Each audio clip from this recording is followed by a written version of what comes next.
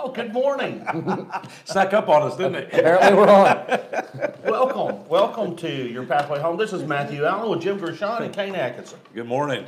Good morning. Howdy. We are so glad you're with us. Thank you for joining us today as we study together. It is our pleasure to be with you, and we see a number of you joining in from around the country this morning. Thank you so much for being a part of the program.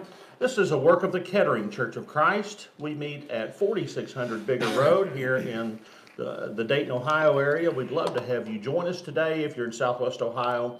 Our services begin at 9:30 this morning for our children's devotional and Bible classes, and then we'll meet at 10:45 for our worship services today, where we have praise and prayer and preaching. And we want you to be a guest with us today at the Kettering Church of Christ. Hope you can join us for that. Check us out on the web, ketteringchurch.com. So guys, how are you this morning? I'm awake. I'm okay. I'm hanging in. All right. Well, that's good. I'm glad you're with us. Very blessed. And we are excited to spend this time together this morning studying the Word of God. And we want to remind you that we are live and that you can participate in the program today. Just type out your Bible question or comment on the screen below. We will try our best to answer your question live this morning on the air. Again, just type in your comment, or if you're watching us on YouTube, we want you to tune in there, and you can send us an email, yourpathwayhome@kettering.church. Again, yourpathwayhome@kettering.church. So join us and be a part of us and participate with us. We'd love to hear from you. So guys, one of the things that we want to talk about this morning, I think that we had seen kind of come across our feed. Jim has a news feed, a religious news feed that he's a part of, and it was really kind of struck our attention, and we thought it would be something that would be something worthy to share with you. But this is actually from a blog article written by Lisa Childers, from 2-3 years ago, according to the source of information we have, and somebody reposted this a few weeks ago. But the title of the blog article is 5 Signs Your Church Could Be Heading Toward Progressive Christianity. And I think sometimes we look at some of these things, we think, well, that really doesn't apply to us. The churches of Christ are a long way away from this, and I just beg to differ. I think these are things that we need to be aware of as we study together and look at the pages of God's Word, look at how the culture is going, because things are headed away from a respect of God's Word. And really, as we go through these things this morning, guys, one of the things I want to really stress is the respect for God's Word and holding it where it needs to be in the scheme of things. Well, the biggest problem we do have is the invasion of humanism coming into our society. Yes. And the attitude that they have towards God's Word in general. So this article is pretty important. And you'll always hear people use the terms a liberal or conservative or old-fashioned or progressive. These are terms that become common in the world that we live in. But it becomes a problem when we stop looking at what God has said and start looking at how we want God to be. And Romans chapter 1 deals with the concept that they changed God to meet what they wanted him to be. They forgot about God because they didn't want to retain those things that they knew about God. They didn't want to retain it, and they didn't want to listen to it, and they didn't want to follow it. So what they did is they gave up the real God, and they started replacing him with things that would better suit their need. And we run into this problem in religion all the time. We have it in society. Let's rename marriage. Let's rename. Let's make marriage be between a man and a man or a woman and a woman.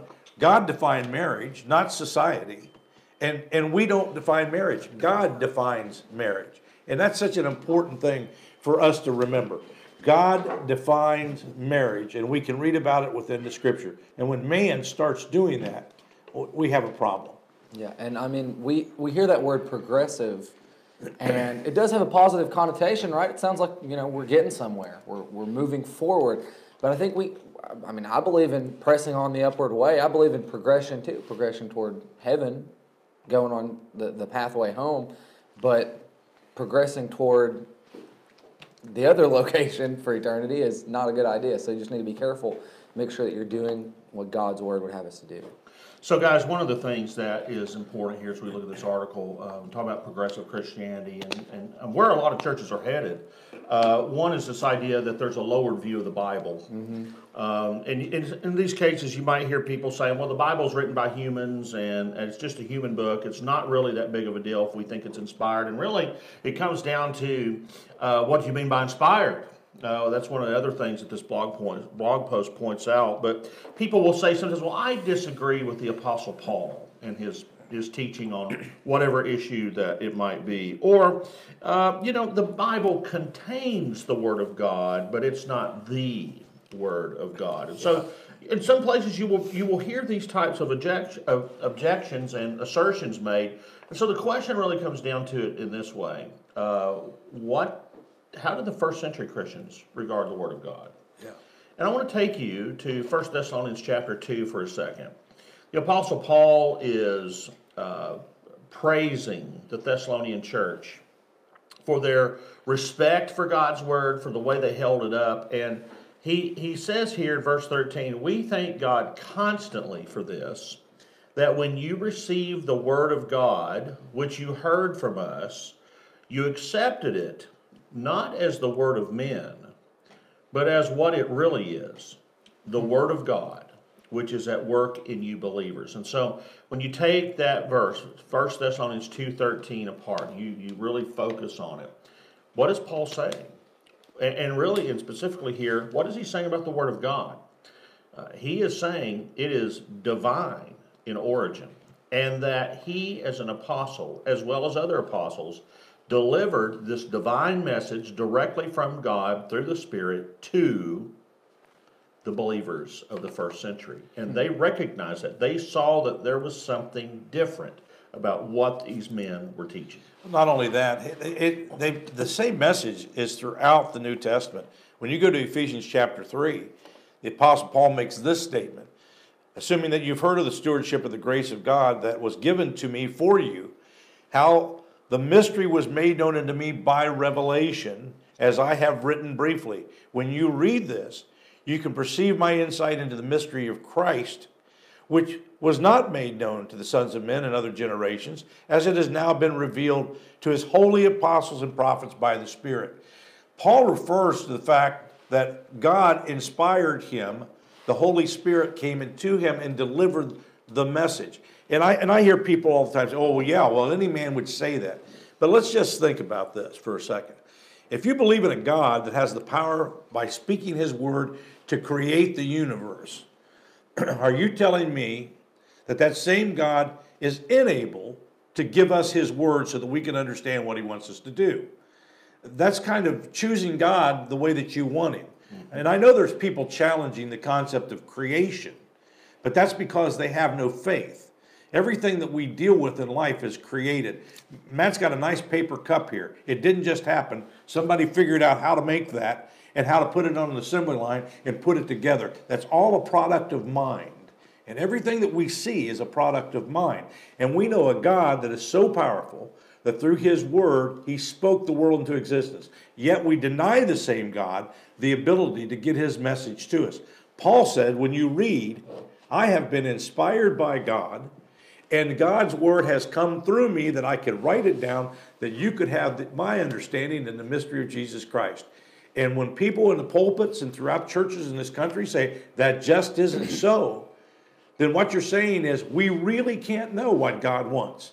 Do you believe that God is that powerless to let us know what he wants? Well, here's the deal, I think, and we've talked a lot about this here at Kettering over the last 3 or 4 months, and that is the idea of postmodernism, how it is impacting the church. And I want you to just think about, broaden your perspective, what's going on in the greater evangelical world with this. And we have a lot of popular teaching right now that is afraid to stand up on objective, substantive truth. Right. Okay? Yep. And we are afraid in the culture to stand up for some of these things and make proofs and claims that this is right, this is wrong. And we can do that with the Bible because we believe and teach that it comes from a divine source. It comes from something that is beyond the human realm, and therefore, because it is above us and beyond us, it has authority over us, and that's what we when we look at the message of God's Word, we treat it that way. We treat it objectively, and we can read it and understand it and apply it. And I understand that in the world today, that is not popular, especially when it comes to morality and religion. It has kind of permeated over into look, my whole life. It's really been growing. I can remember as a child, in thinking about all the different denominations in the world. My grandfather used to tell me, he was a Methodist. He would tell me that we're all the different churches are like spokes in a wheel, and that we're all just headed toward the same place, and we're all going to get to heaven. Now that because when we would talk to him about differences in theology or differences in doctrine, that was his standard answer. And think about how that was a popular belief, and you might still hear it in certain circles today, or derivatives of that line of thinking. But it really, think about how that has blossomed into what we have now. Oh, yeah. We can't know any truth. Well, the ecumenical concept, but you know how silly that is, even in nature. You're going to Atlanta today. Just choose any road. You'll end up in Atlanta. Now, if you believe if he chooses any road, he's going to Atlanta. Well, I did know a guy once that was from St. Louis, and he was going to Dallas, and he was in Indianapolis. So, impressive. yeah. It doesn't make any sense whatsoever, especially when Paul teaches that there is one church, and there is one faith. He doesn't say there's many faiths and there's many churches and all lead to one thing. The fact is the saved are in God's church. Yeah. That's what the church is. It's the body of the saved. And the scriptures lead us to understand God's will that puts us with him in that body. And the world doesn't believe that anymore. The ecumenical concept is, we're all headed in the same direction. No, we're headed in different directions because one group of believers believes that the Bible is authoritative, objective truth. And a lot of people think, well, it's just a book. Do you really believe that Jonah was swallowed by a big fish? You know, do you really believe it? I'll give these miracles. You really believe that? Oh, yeah, I do. I do, because the God that created the universe can prepare a big fish and swallow a man and keep him alive for 3 days inside of it. And if you don't believe in that, you don't believe in who God is. And you put him down in terms that we can understand as human beings. And that's the problem. We want to make God like us. So let's think about some of the issues of our day. Okay, and we have some very pointed, difficult issues concerning morality that have become very controversial in our world, and teaching objective truth on these matters is one that is problematic for a lot of people. To take a clear, concise stand on the Word of God is difficult for many. And you will hear them say, well, you know, I just disagree with Paul on that. Paul was a chauvinist. Paul didn't like this. Paul didn't like that. And I just disagree with him. And here's the problem with that, okay? I want you to look at Paul's claim in Galatians chapter 1 and verse 1. Who is Paul? What is Paul's mission, and where did his authority come from?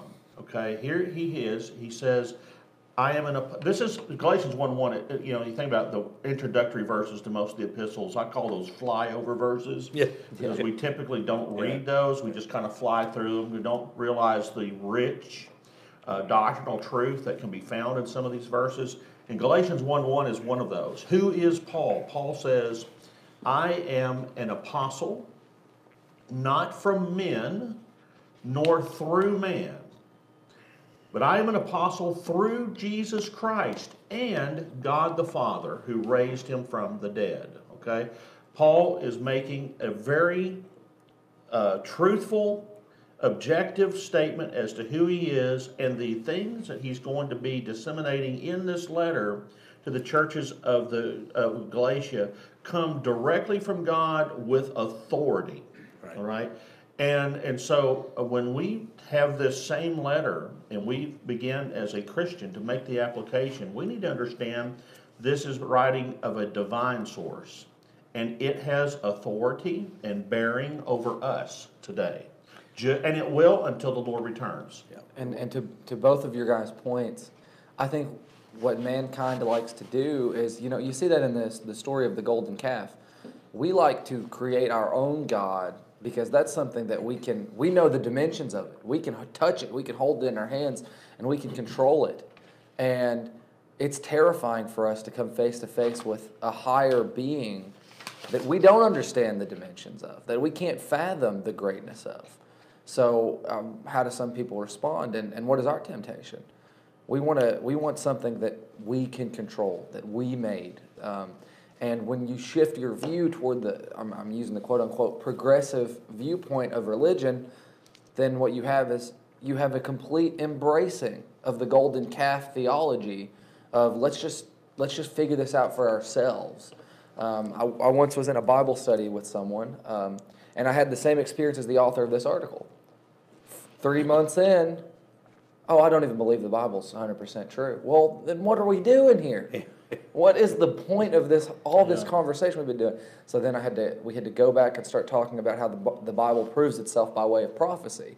And so it's just kind of a mess to untangle. And the thing is, it's only one area or angle of assault that is coming to the true faith of Christ right now. So we need to be able to have answers for these things, and they are to be found in the Scriptures themselves. Well, Kane, I appreciate you bringing that up because there are a lot more angles to this. One of the ideas that we hear today is that Christian doctrine is something that's open for reinterpretation. Yeah.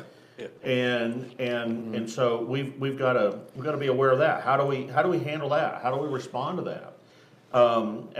Sometimes people will say, well, the resurrection of Jesus doesn't have to be factual to speak truth. I don't even know what that means. Okay. Or that the church's position on immorality and sexuality is something that's archaic. In other words, it's outdated and old. It was for a different time.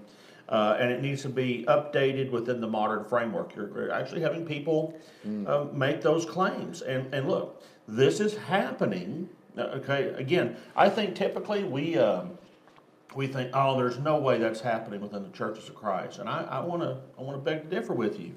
Right now, on some of the college campuses across the country that are affiliated loosely with the churches of Christ, you are seeing some of these things being said. All right, and the idea that hell is real and eternal is offensive to some. All right, even those doctrines are being proclaimed.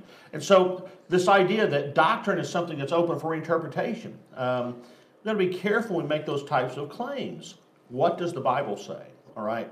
There's a passage in Jude 3. Jim, I think you're over there, right? Yes, I am. Jude 3 that I think is very, very important, that talks about the exclusivity of biblical doctrine and the timelessness of biblical doctrine.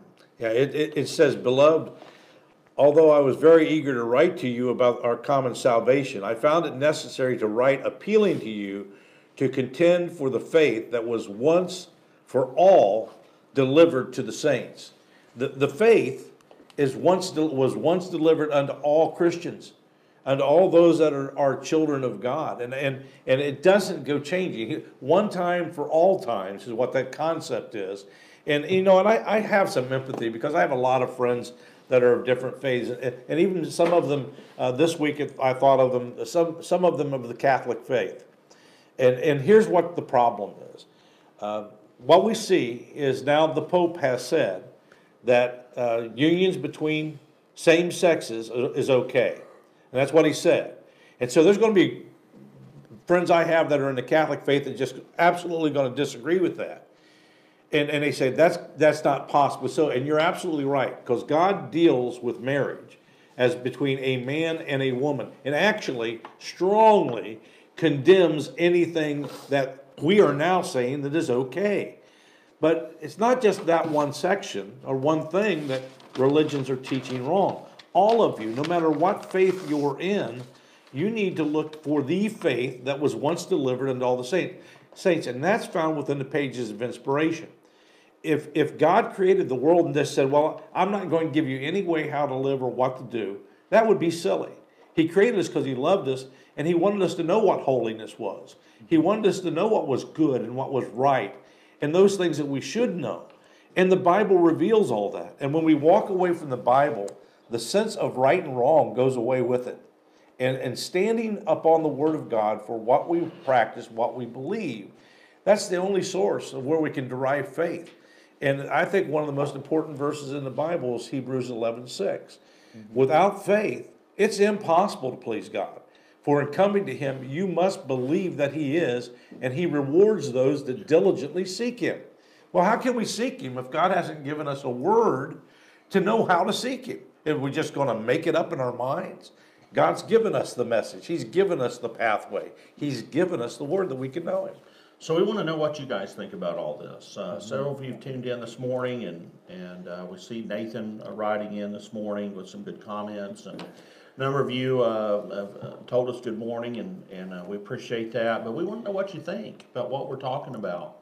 How do we respond to all of this as going forward as local churches and as Christians, where we are interacting with our friends and acquaintances out there in the world? What is our course of action as we move forward in time? Additionally, I'd like to encourage anyone who's listening who maybe has never thought about these issues or never perceived them as maybe an issue or a threat. If you're in a different denominational group today, or if you're just out there in the world kind of outside looking in, we want to encourage you to kind of look at this and examine the consistency. This is not a personal assault on any of these members of these churches, of course. This is not an attack on their character, but we just want you to earnestly look and test all things, like it says in Thessalonians.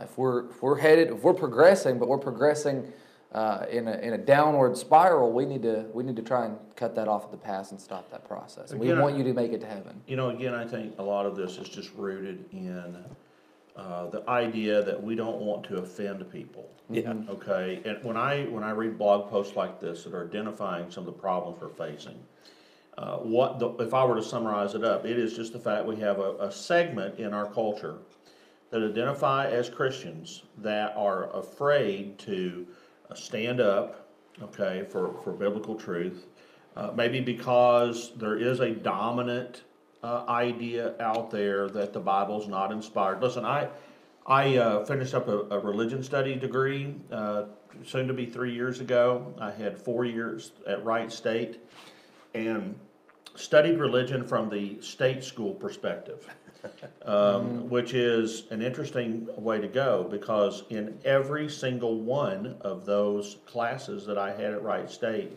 the viewpoint of the Bible was it's just a book. Yeah. It's just a book. There's nothing special about it.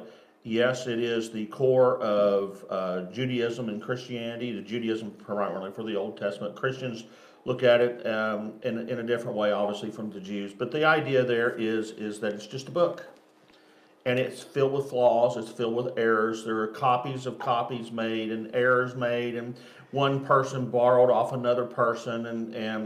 The last class, there was a class I had in the last semester on the New Testament Gospels, and it was just mind-blowing to see how secular scholars approach the Word of God, and that there were just the idea that these men that wrote these books just made it up.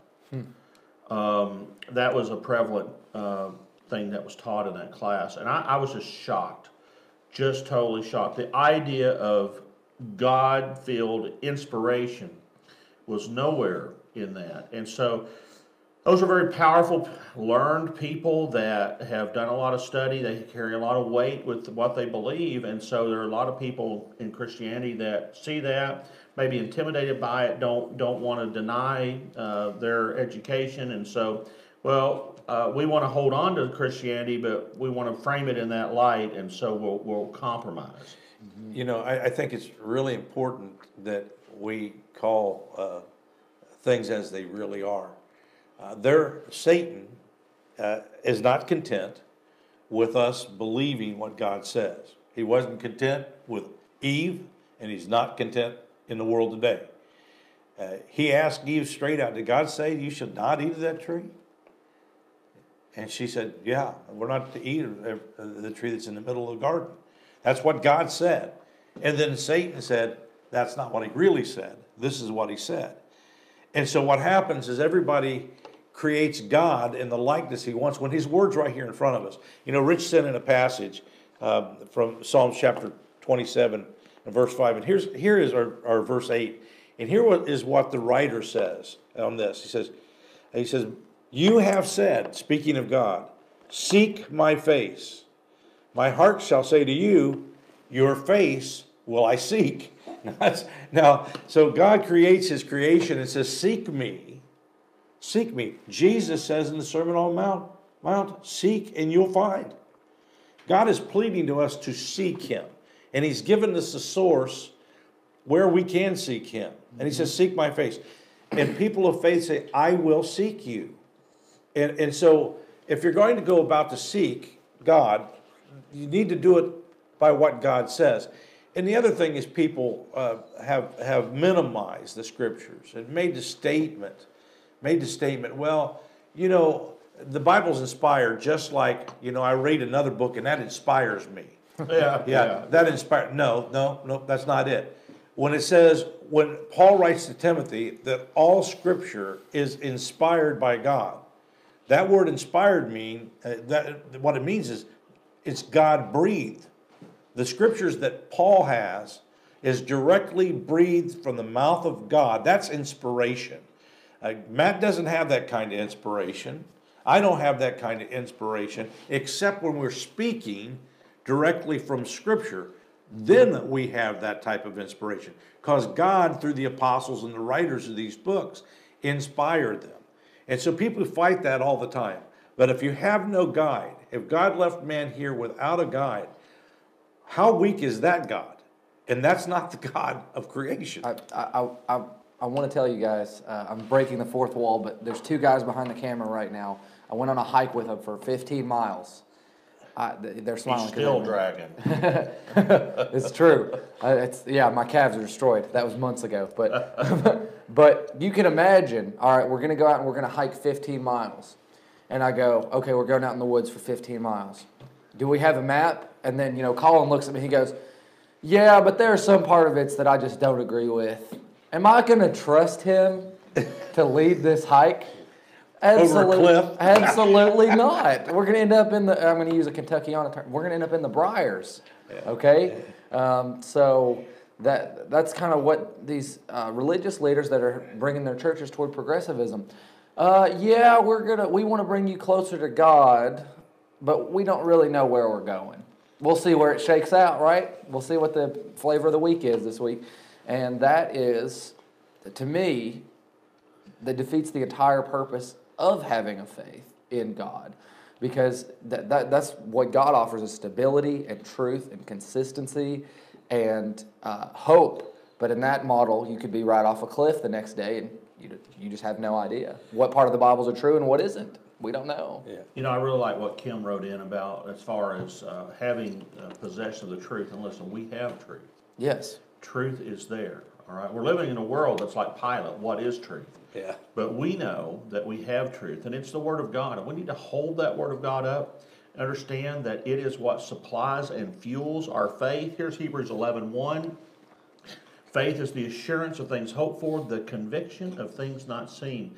And that is real, that is tangible, that is something we bank our lives on, all right? And you know, we do it despite the realm of political correctness. Yeah, well, and that's another area, Matt, that we don't have time to go into today. But Yeah. but see, what the world has done is they've taken Christianity and tried to make it socially acceptable and fit the social issues of our day.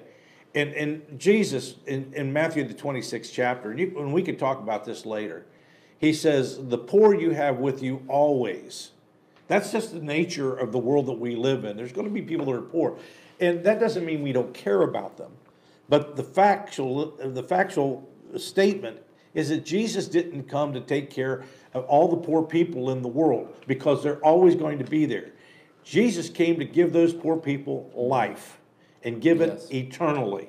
And we get wrapped around the axle about taking care of social issues and try to use the Bible as a guide for social issues. You know, we have to have food kitchens, we have to have this, we have to have that. We got to take care of their physical needs. Well, that's great.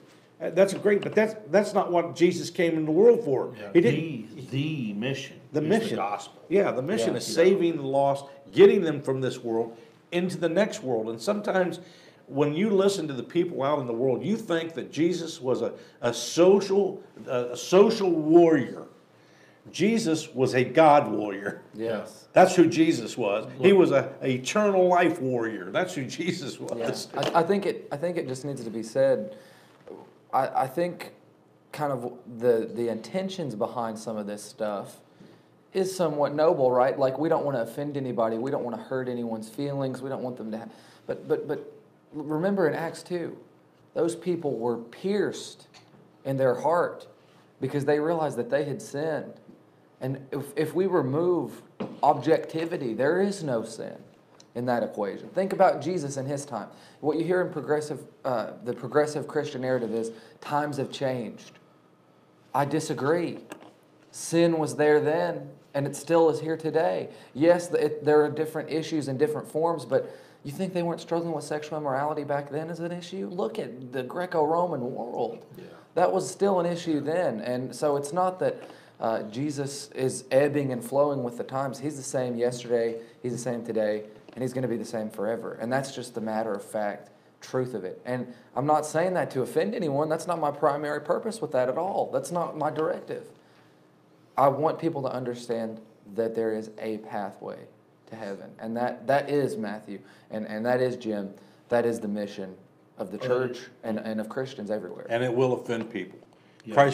Christ knew that people would be offended because of him. And that doesn't change the message. People are going to be offended by us talking about what Jesus was talking about. And that is that life was in him. Eternal life was brought into this world through Jesus Christ, the gift of God's grace. Amen. For our redemption. And it's not about solving all the problems of the world. I'm not really worried about climate change. It happens. What I'm worried about is the change that we need to make in our hearts and in our lives so that we glorify our Creator, and someday we can all be together with him. And that's the important thing. I love what Kim writes here. Truth must be upheld always, in season, out of season. And look, there are going to be times that we're going to be out of season. It's not going to be in style. It's not going to be popular. But we still must be dedicated servants of God, driven by faith, and as Hebrews 11:1 says, the assurance, the absolute assurance. And we have all these internal claims written by the apostolic writers. They were men of God, messengers of God, disseminating divine truth that has authority over the lives of those, over all mankind for that matter, but the lives of Christians, all right, and to whom it was written. And so we live by that. We hold that up as truth. We stake our eternity on that, you know, on the promises that are therein. And so Christianity is really involves our deliverance. That's the gospel. Yep. Our deliverance from sin, our deliverance from death, and the promise that when we die, we're going to wake up on the other side. Yeah. You know, before we leave this morning, George put up a nice comment on how we have 66 books in the Bible and written by 40 different authors, and the harmony is God's love for man. Man fell, the harmony of God getting man back to him forever. And a nice verse by Kevin he sent to us this morning. We love reading what you guys are saying as we do this, because it does. It flows. It helps us flow with the concept of what we're trying to get across. And you're helping us do that. So thank you for watching. and thank you for participating. Yeah, absolutely. And as you leave, we get ready to leave here today, and maybe you're thinking, maybe something we've talked about has sparked something within you, maybe a topic you'd like for us to discuss. Send us an email this week, yourpathwayhome@kettering.church. Again, yourpathwayhome@kettering.church. We check that email all the time. We would certainly love to hear from you. Guys, before we wrap up this morning, one of the things I didn't get to at the beginning of the program is we have a special weekend coming up here 1 month from now. We're going to be talking, having Brother Art Adams from the Northern Indiana area, South Bend, Indiana area. It's going to be coming to Kettering, and Brother Adams is a licensed psychologist and Christian counselor. And we're going to have some very relevant and important lessons over the span of 3 or 4 days here. We'll have our normal services on Sunday, March the 8th, and then services Monday, Tuesday, and Wednesday of that week at 7:30. But we're going to be talking about topics like anxiety and depression and how Christians can respond to that. Topics like dealing with the addiction of alcohol or drugs and prescription drugs and being dependent on substances. How do we respond to that as Christians? How do we get help with that? We'll be talking about the problem of pornography. Probably 60 to 70% of the men in your congregation are either addicted to it or have had this problem at some point in their life.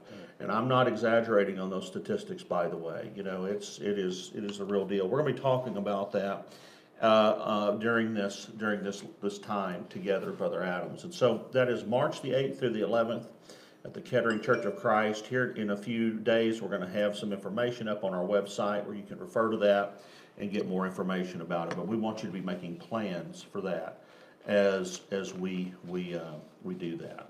And I will tell you, Art Adams is very, very good. Yeah, very good. He knows what he's talking about. So we have come to the end of another program. Gosh, we're moving up on 100 episodes. Oh, yeah. It's hard to believe. When is that, the 1st of March? Yeah, it's coming up. Yep. And many of you have been with us all the way. We appreciate that. We'll be talking more about that as the weeks go by. So thank you for joining us. We'll be here, Lord willing, next Sunday morning, 8 o'clock Eastern Time. Hope you can join us. Until then, we hope God blesses you.